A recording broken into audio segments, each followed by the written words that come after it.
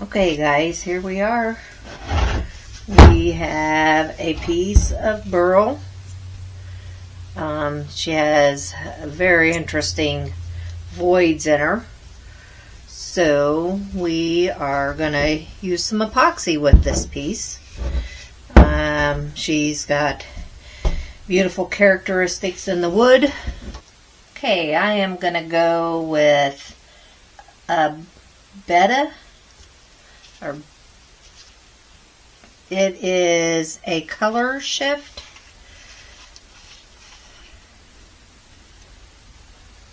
We'll see. I'm probably going to use all of it.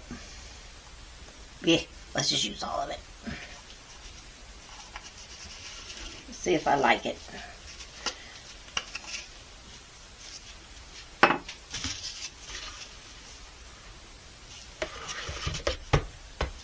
It may not be strong enough after I get to mixing it up. I should have went with the green.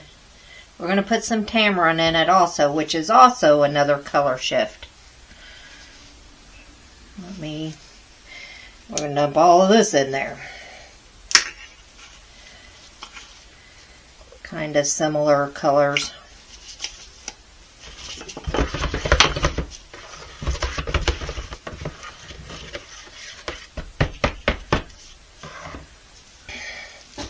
Let's go ahead and pour this over and see where I'm at on my measurement.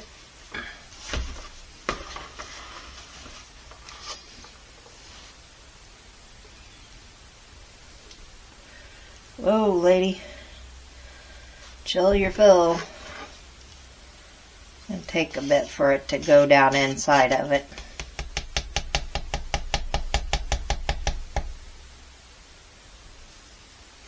Alright. I am going to put her in the pressure pot because she'll get too full for me to mess with. I'll let her try to wick down in there some more before I put anything on top of her. Alright guys, here we are on the lathe. We've got it mounted between centers. I had one of my viewers suggest that I let you guys know what kind of tools I'm using. So we're going to have a little quick tool talk. Let me show you the carbide tools that I will be using on this piece. This is a round and this is a diamond point. The round I'll be using to knock off some of the excess epoxy and help with some of the shaping.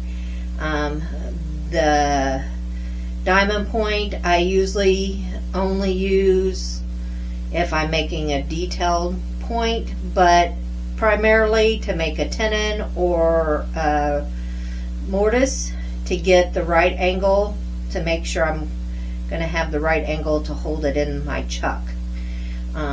So these are the two primary, at least on the outside. I do bring in my Easy Wood #1 hollower for the inside, and you know, this has a cutter on it that is a lot smaller, of course, than the big one. One of my other favorite tools, this one is the David Ellsworth. It's a 1/2 inch and it's got the swept back grind on it. It is something you'll see me use a lot. Even a lot of people will stick strictly with carbide with epoxy, and carbide does work really well with epoxy, but you can make your bowl gouges work with epoxy too, just depending on, you know, how you use them. You'll see me doing a lot of shear scraping with it, and once I get into the wood and not as much epoxy, I can move a lot more material if I'm going to be doing a lot of shaping. If you get it tipped wrong, you're going to get some breakout on your epoxy, but you know, I've been doing it long enough, I don't have as much trouble with that, but I still do occasionally.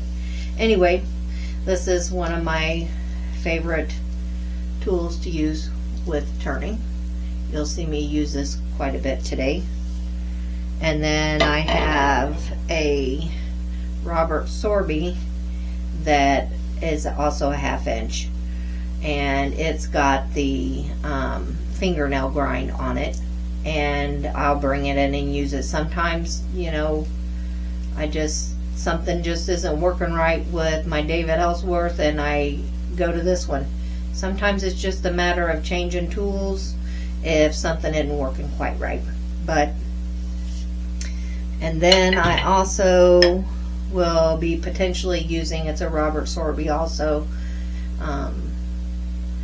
parting tool.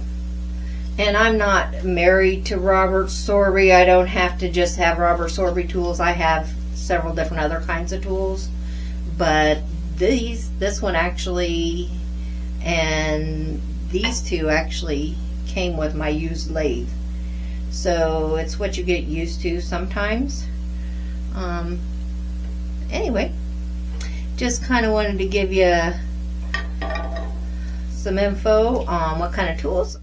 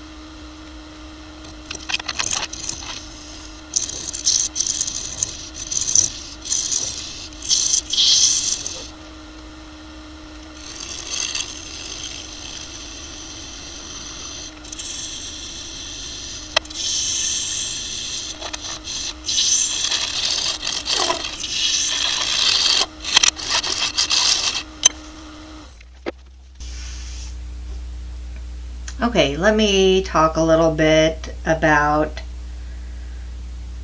the shape I had originally wanted to do. Was to bring her down quite dramatic here and then make this more rounded at this point, but bring her down pretty dramatic. My concern is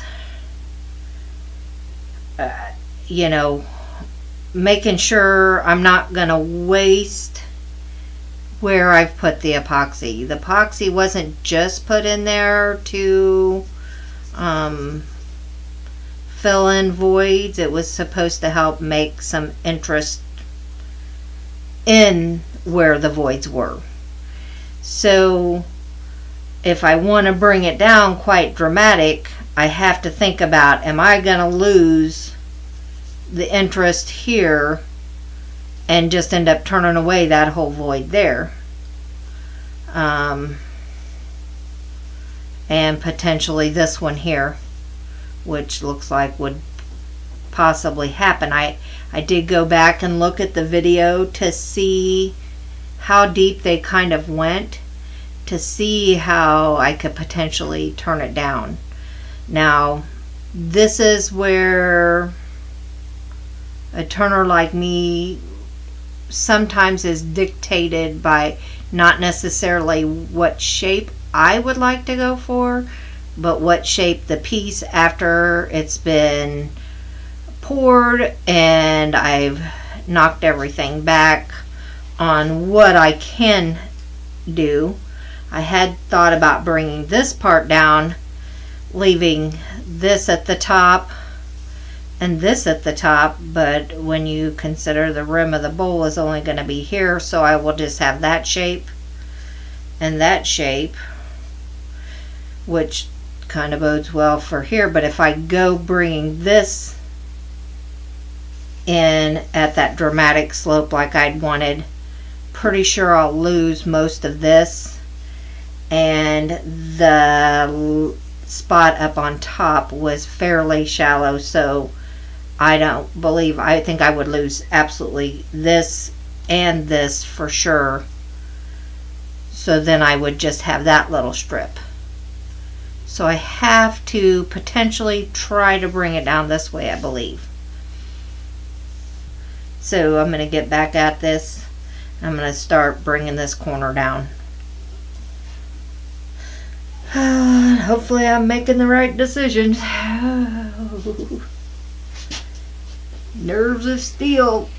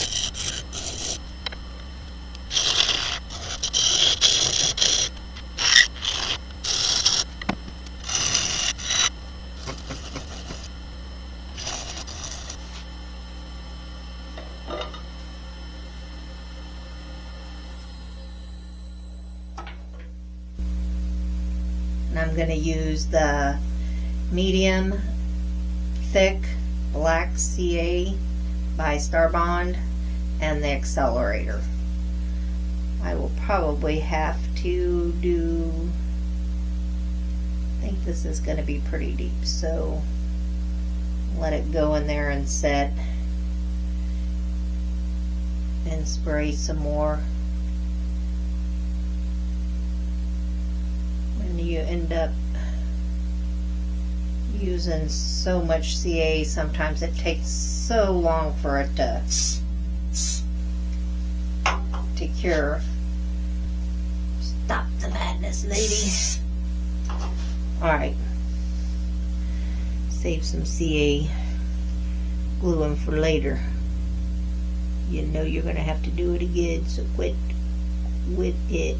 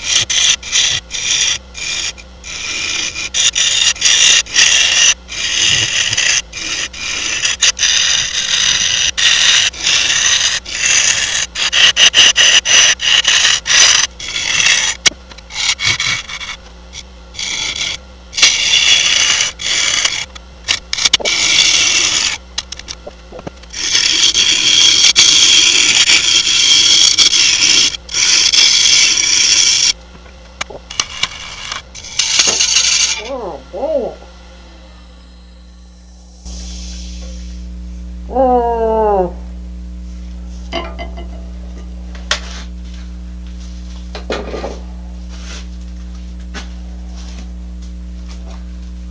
Let's see. Holy moly. Should have been a little easier with that. Nope. Here it is. It's the reason you gotta clean up those bark inclusions really good. So, I don't even know if it's gonna be worth trying to save. What am I gonna do about you? Huh? Because I still have to bring it down here because I don't know where the rest of the pieces is. Man, yeah, just tearing me up. Tearing me up. Man, pretty upset about that. I don't want to bring it down to here. I ain't gonna have no good features.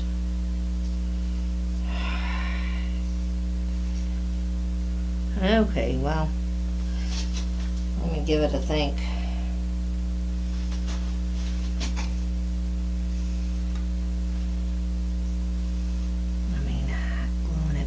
Place. The thing is I have nothing for here.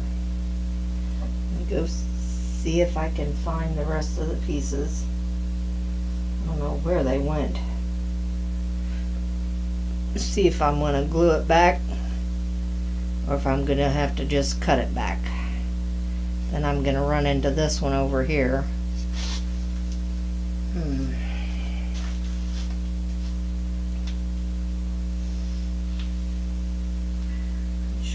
Fine. Alright. Turn cameras off for a minute. Now I will come back after I give this a think. Let's talk about what just happened there. Couple of things. Whenever I cast this, I did not get this cleaned up well. It still would have held on okay, and I don't believe would have ever presented a problem once I got it turned had I not got a catch. I was being a little too aggressive with my tools and had gotten the catch, and then it just kept,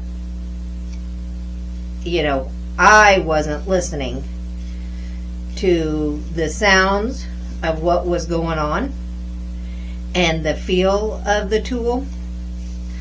So now I've got a decision. Do I see what I can do to repair it, or do I just cut my bowl back to here? You know, still going to be a nice size bowl if I cut it back to here. But I think right now I am gonna glue it back on, so at least I have that option. I still have some breakage here. I'll have to bring it down a little bit. Yeah, so 2 lessons that I learned, and maybe you guys can take from my mistakes. Making sure if you've got voids like that, that they're that thin layer of bark. Even, you know, you may have to get in there with some kind of rotary tool. I used just a brass brush, and it just wasn't enough to clean that up. I have molded several of these and not ever had this problem. And like I said, if I had not have had the catch and would not have been being so aggressive, you know, this probably would not have happened. Would not have had a problem with it breaking away. But, you know,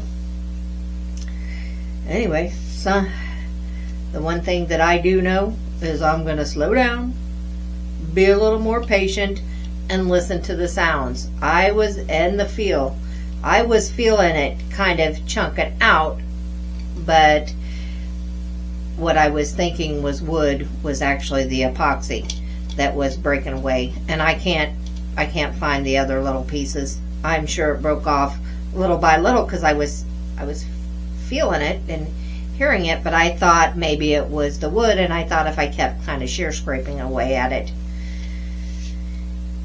Yeah, so this is what I'm going to do. I'm going to put some CA glue to it, and I may end up having to cut it all the way back. We'll see. But if I don't glue it on now, that's my only option. So just trying to leave my options open, and like I said, I may end up having to go back that far anyway if I feel like it's not something I can get fixed. And I am going to use the black CA. Might as well show what I did wrong.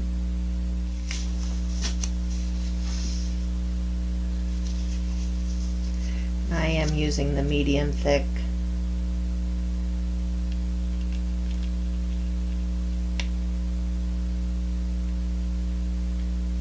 Man, I just hate that I did that.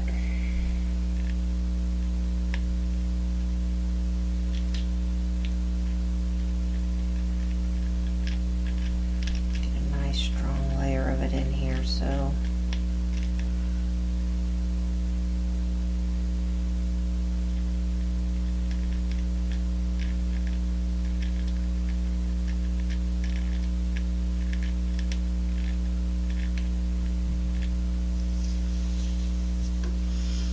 I should just cut my losses, but I'm not ready to give up on her yet.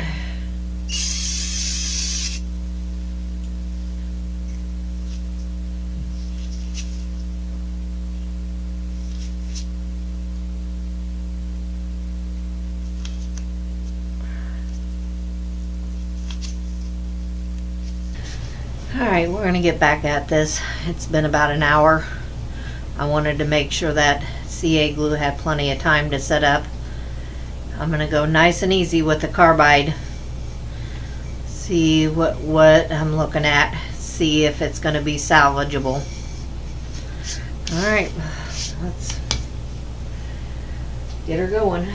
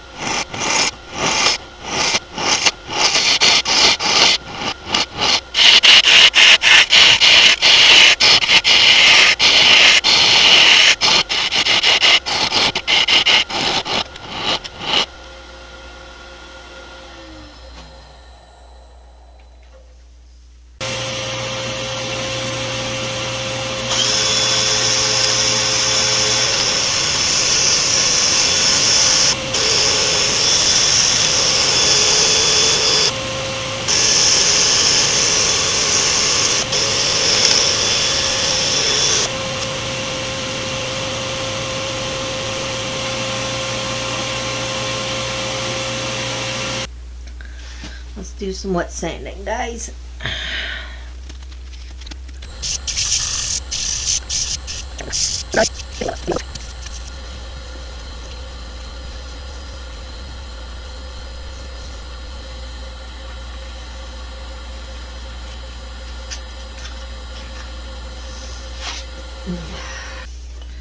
Okay, dry out my little beauty.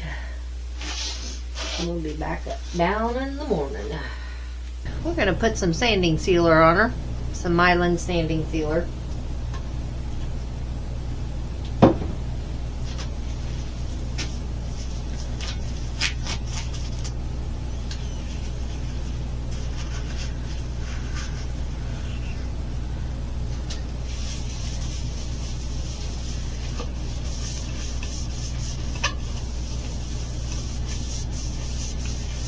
She is such a thirsty wood.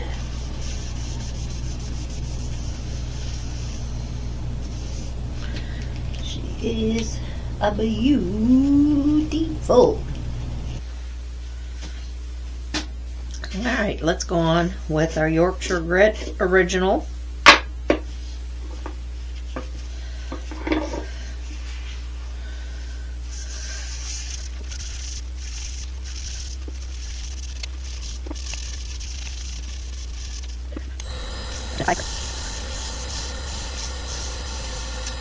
Woo! Ah, good catch.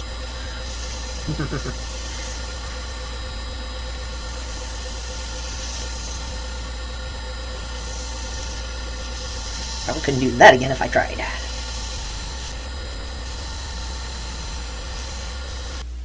Time to take her up to a shine.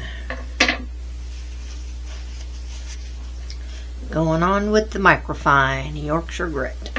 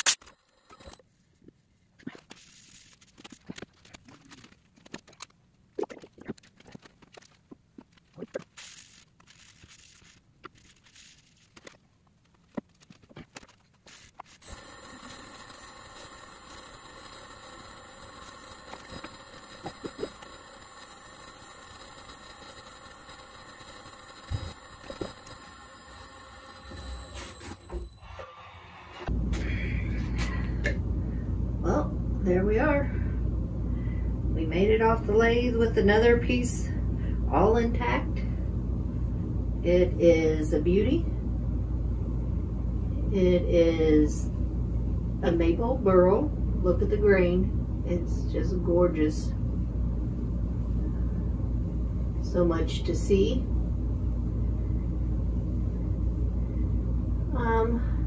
This was supposed to be a color shift on the epoxy, and I don't see any different colors. It's just all the same color, so that's a little bit of a disappointment. And I did add 2 different color shift pigments in there, but I don't see it, so it is what it is.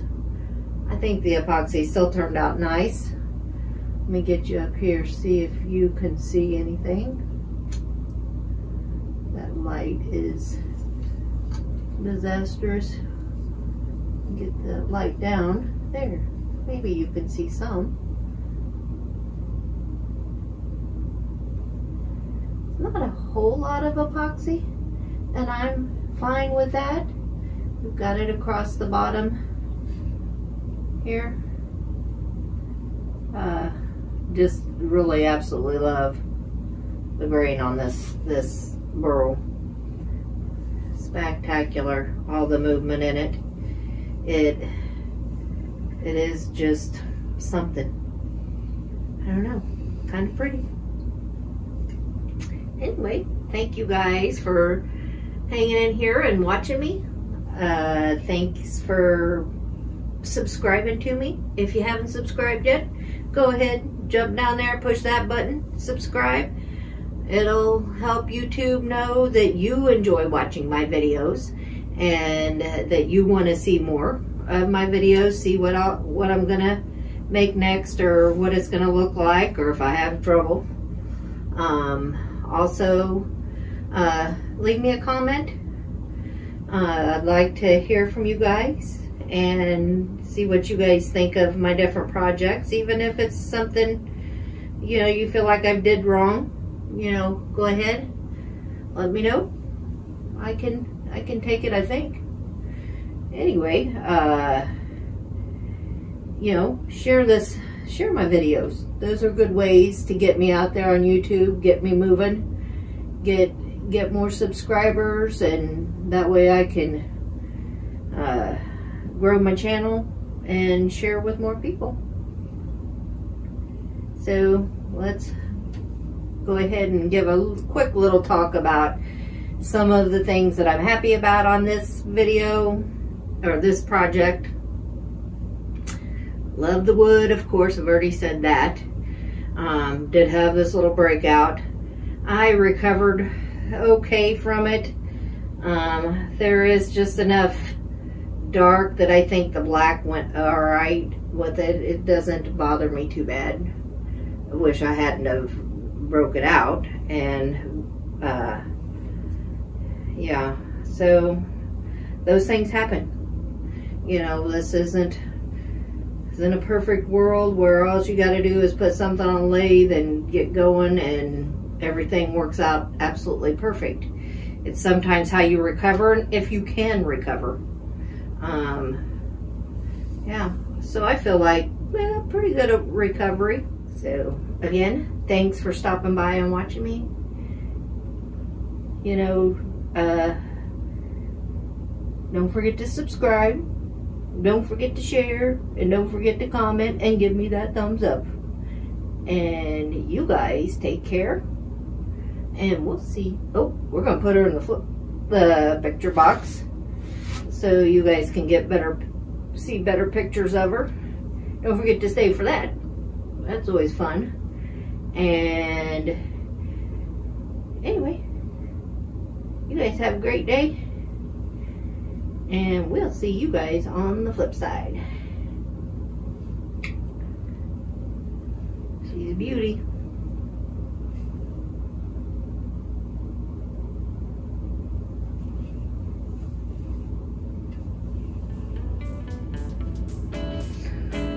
Oh my God, you weren't recording all that time.